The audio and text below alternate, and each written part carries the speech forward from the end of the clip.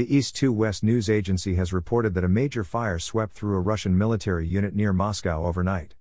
It claims that some 50 conscripts and soldiers had to be evacuated at the 4th Air Defense Division base in Dolgoprudy-ny.